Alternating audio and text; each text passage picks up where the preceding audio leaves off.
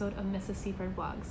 I'm Stephanie Crawford, and I'm glad that you decided to come and stop by today.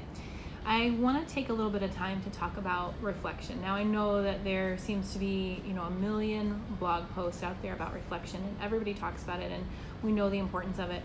But I wanted to kind of talk about it in the aspect of having a gamified classroom and making sure you get student input in that reflection.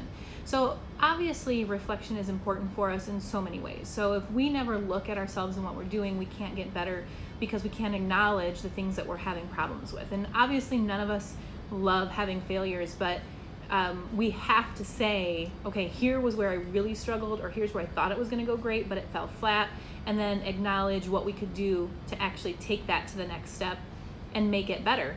Not just so that we feel better about it, but we do feel better when it goes well, don't we? But so that our students are actually gaining something out of it. Because as much as I love gamification and I actually have fun with it, I'm doing it because my students actually benefit from it too. So I need it to be the best for them. So a part of that reflection piece that I think sometimes is missing is really making sure you get valid student reflections in there too for your classroom. Now, I'm not talking about just talking to one or two students or seeing whether they appear to be engaged in an activity. I really mean some meaningful feedback. And you have to put yourself out there, which can be so scary because you might hear things that you thought you were doing great or that they were having a great time with. And then once they give you that feedback, it's kind of like, ouch, okay, that wasn't going the way I thought it was. So the reason why that reflection is so important, getting the students involved, is because sometimes what it seems to be, those appearances, are different than the reality for them. So I have a couple ways that I have used reflection in the past to help really gauge student interest in ideas. And I'm just going to pass on some of those ideas, and hopefully you will find something helpful that you can use at the end of the school year here to make sure that students feel valued, that they have a voice in your classroom. And a lot of times, I should say, I do open up reflection multiple times throughout the year.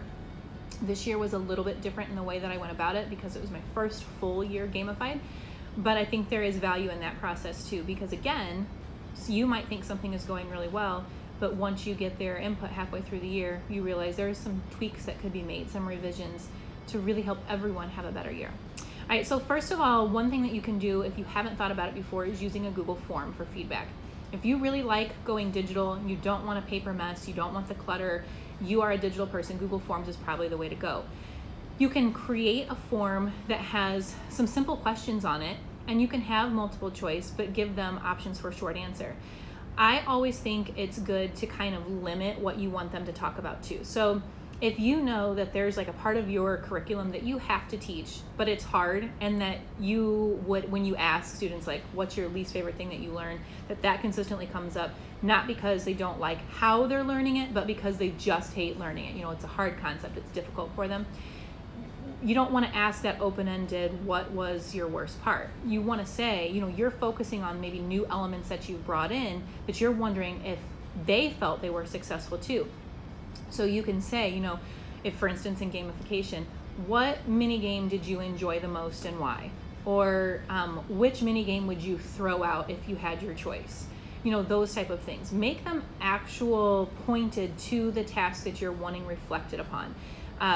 Again, open-ended, broad questions can be interpreted differently by different people. So you want feedback that actually is going to help you, so you need to narrow it down, even if you're nervous about what they're going to say.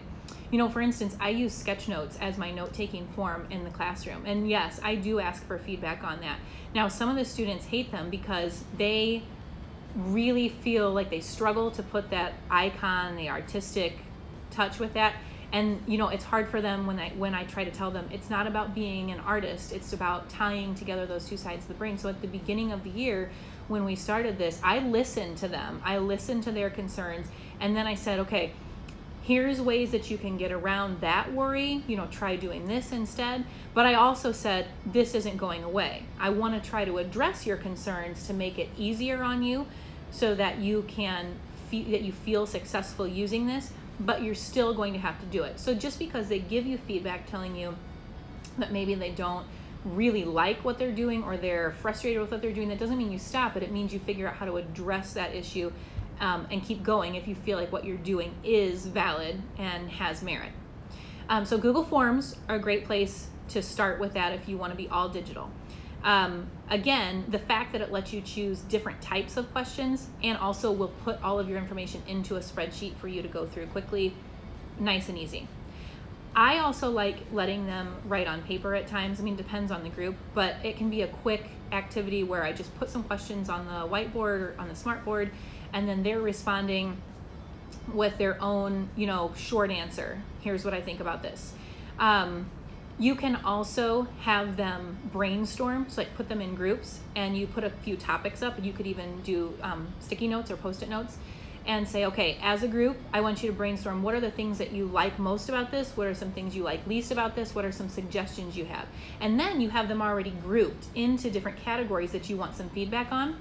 To take it a step further, after those groups have talked and reflected and left notes, then you have each group switch around to a new one so that they can look at the feedback that was left and they can add anything that they feel was left out. Or let's say that there was something that a group put that they really liked, and another group comes around and was like, ooh, I don't know, I see the flip side of this. They can leave that feedback. And if a group said they didn't like something about it, but another person comes around like, well, I really like that, they're able to, give kind of that counter argument of why they think it's valuable. So you are getting reliable student input at that point. That's probably my favorite thing to do because I feel like they're really getting to interact with the material, plus they're talking to each other. So if they in their mind were thinking one way, just because they were stuck on one point about something, when they have that conversation, sometimes it opens them up like, oh, I didn't think about that. Okay, I see that. All right. And they have those conversations, those kind of like aha moments. So those are a few ways that you can include student reflection in your classroom. Especially at the end of the year, it is so important that you get their feedback. They've just spent an entire year with you. What they say is valid. You need to take it into consideration. Even if you don't change everything, even if you change nothing, you at least need to hear what they say and really reflect upon why they're telling you what they did and what they're saying. All right, I hope that you found something useful here. If you have ideas that you use for student reflection in the classroom, I'd love it if you left it in the comments to let me know. And if you end up trying any of these forms for student reflection, I'd love it if you left a comment about that too. Thanks for joining me, and I will see you next time on Mrs. Cford Vlogs.